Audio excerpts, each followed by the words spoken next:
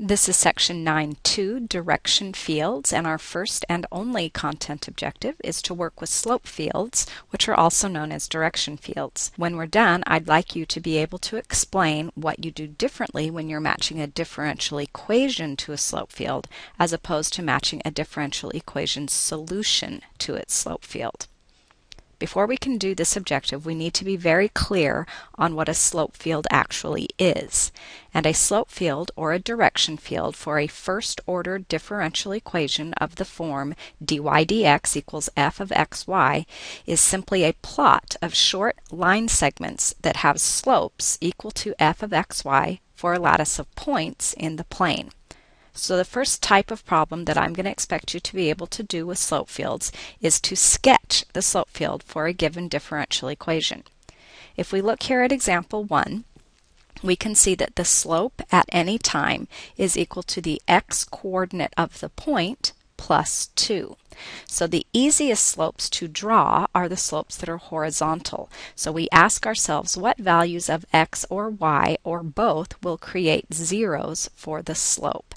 And we can see here that if the x-coordinate is a -2, then the slope will be 0. So we can come to the x-coordinates of -2 and draw little tiny segments that have slopes of 0. If I now move away from here, say to the right, all of the x-coordinates are -1. And if I add a -1 to a 2, I end up with a slope of a +1. So I can draw a slope of +1. Similarly, if I move to the left, then I would have x-coordinates of -3, and -3 plus 2 will give me a slope of -1. So I can now draw segments that have slopes of -1. Now notice, as x becomes larger and larger, the slopes will become steeper and steeper. We'll have slopes of 2, followed by slopes of 3, followed by slopes of 4, etc., etc.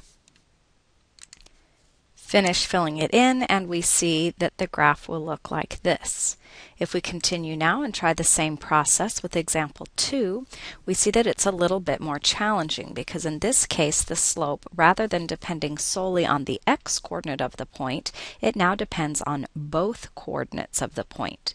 So if I choose values of x that will make the slope be 0, we can see that if x is 0, the slope will be 0, because 0 times anything over 2 is going to give me 0. That means graphically, I'll have 0 slopes whenever x is 0. By the same token, if I let y equal 0, then I can see that the slope here will also be 0. So that means along the x-axis, I'm going to get little tiny segments that have slopes of 0. Now, as soon as I move off the axes, let's say I want to move to the point 1, 1, then if I plug that in, I will get a slope of -1/2. So that means I would have a slope that goes down 1 over 2. So I need to kind of angle toward that point. If I go to the point 1, -1, then I'm going to get a slope of -1 times -1 gives me +1/2. So that will take me up 1 over 2, and I'll angle toward this point. I can do that same argument over here and over here, and then I can move away from the 1, 1. Let's say I move to 2, 1. Well, if I plug in 2, 1, I will end up with a slope of -1. So that one's going to be a little bit steeper, and I can make the same argument here. And I can continue the process until I end up filling up my plane with something that looks like this. So your job now is to be able to draw slope fields for any given first-order differential equation. Notice that as the x and y coordinates get larger on the right side, the slopes become steeper in the negative direction and steeper in the positive direction in quadrant 4, whereas in quadrant 2 we get steeper in the positive direction as we move further and further away from the origin, and likewise here, steeper in the negative direction. You can check whether you've done your slope field correctly by looking at the slope field on your TI-89 calculator. So in order to get these slope fields on your TI-89, you need to change the mode to differential equations. Then you need to enter the differential equation appropriately. So let's pull this up and let's try our second differential equation that we already graphed. First, I'll turn on my calculator. I'll clear out what's in there. And then I will go to my mode and I will change this graph feature from function to differential equation. Hit enter again to save it. Now if I go into my Y editor, I'm going to clear out what's in there, and we see that we have this y1 prime. So this y1 prime is the same thing as saying the derivative of y1 with respect to t. Now just like the function editor has a requirement that you always use the variable x, this differential equation editor requires that you always use y's and t's.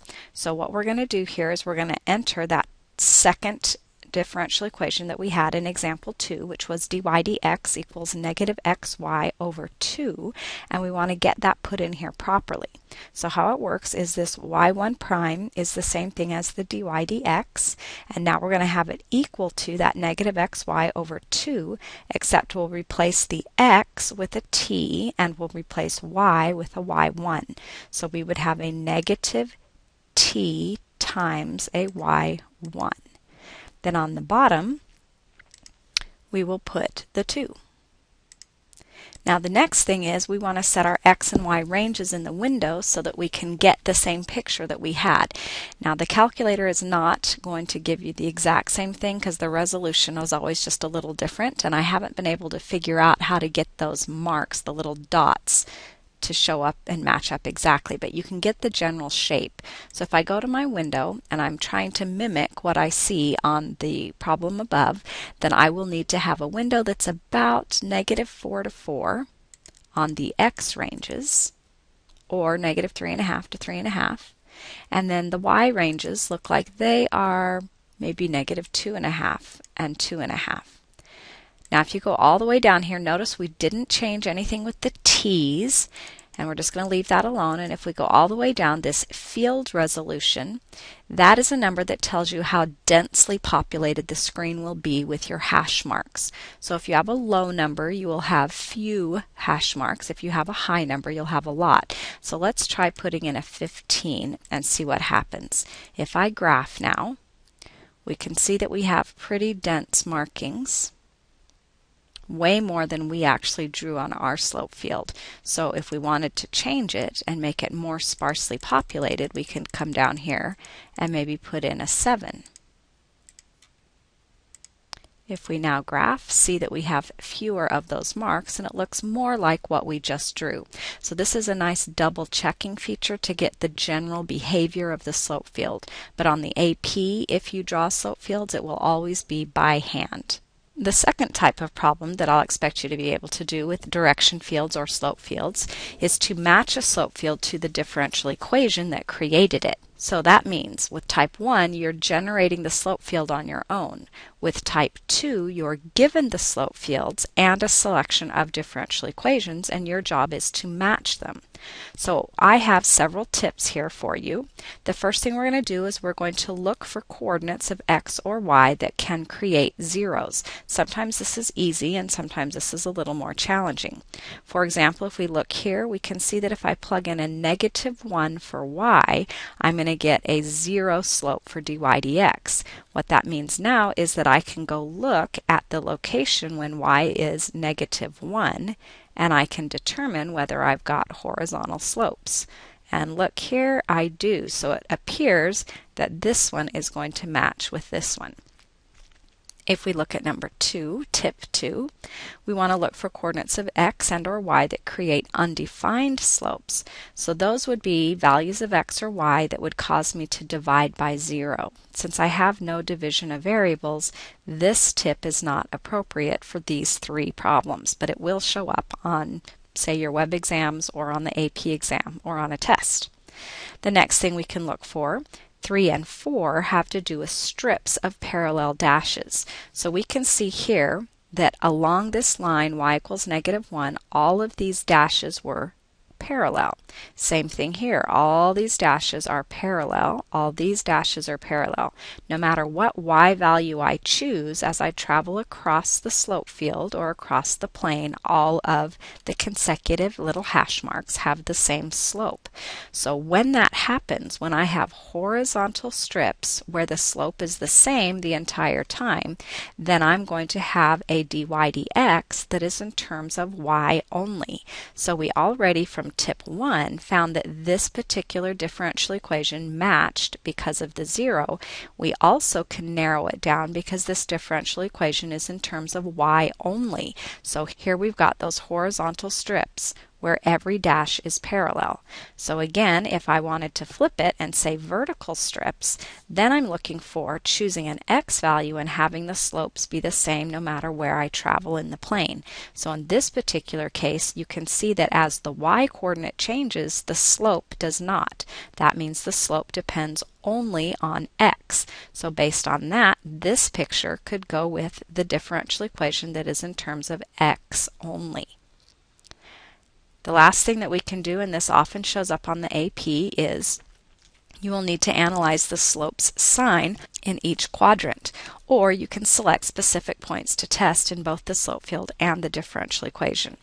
So for example, on this one it looks a little weird because we have both x's and y's, so we know we won't get vertical strips that have parallel dashes, nor will we get horizontal strips that have parallel dashes.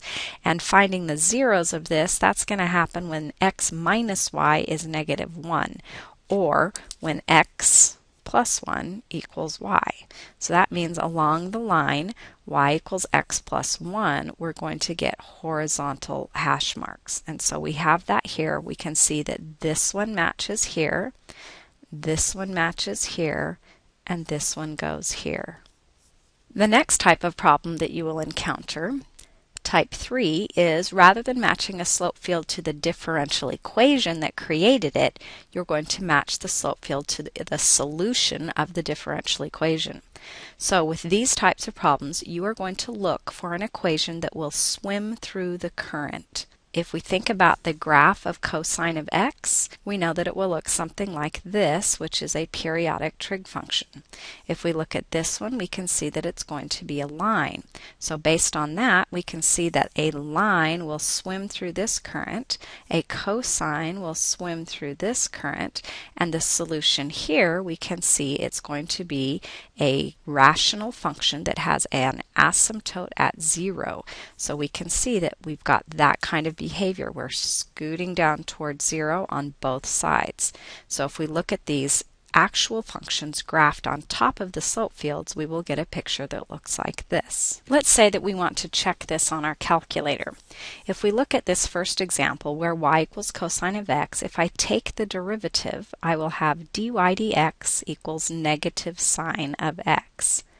So if I wanted to graph the slope field that matches this particular differential equation, I could go into my calculator and type in my y1 editor that I want. Instead of this, I want to put in negative sine of t. And I'm going to change that resolution. We'll make it like 10 maybe.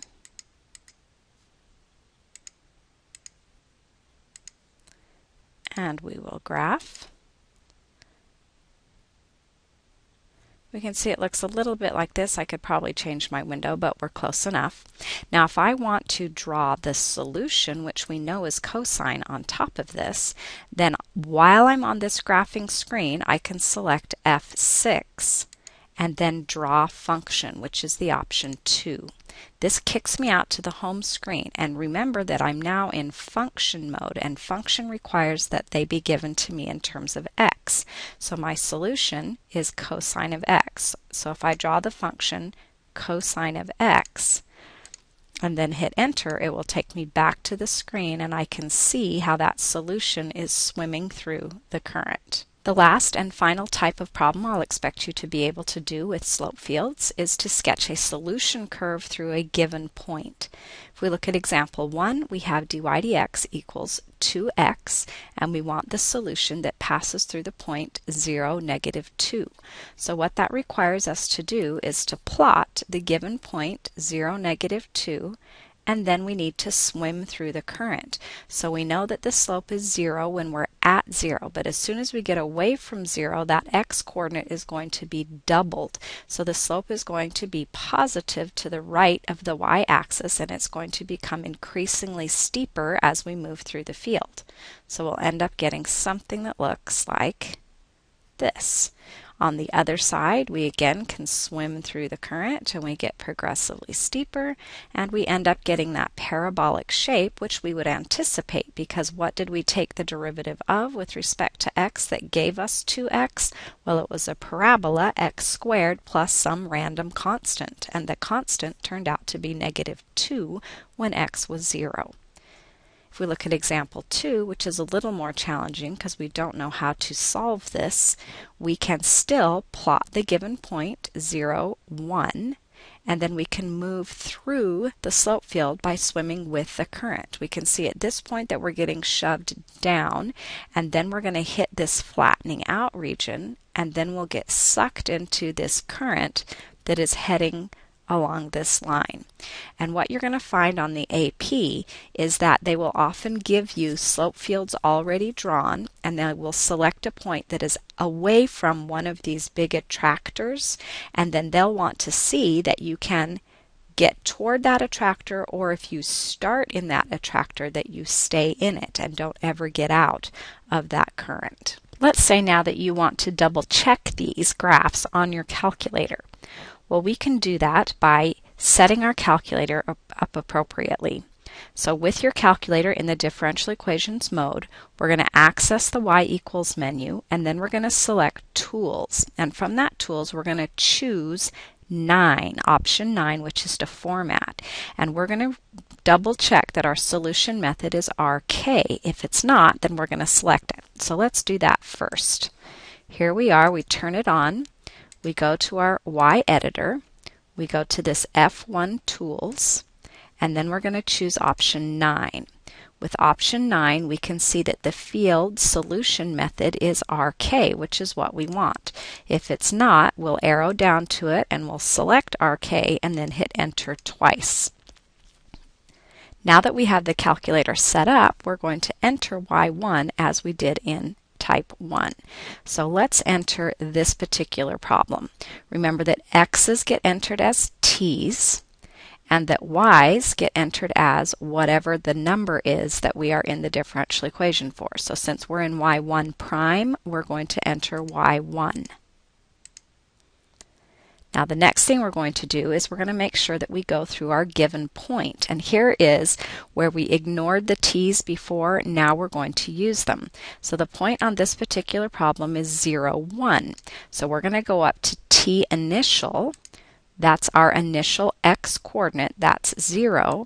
And then this y1 stands for our initial y1 value, which will be the y coordinate, which was 1. And on our window, we're going to make sure that the x's and y's match up with the x range and the y range on the actual window that we're looking at. And this time we're going to adjust the t's. Notice that this t initial should match with your x value.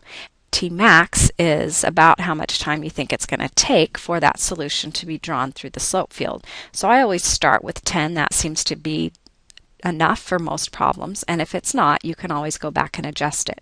So now that we have the t's in here, we're just going to go to the final piece of it, which is the t-step.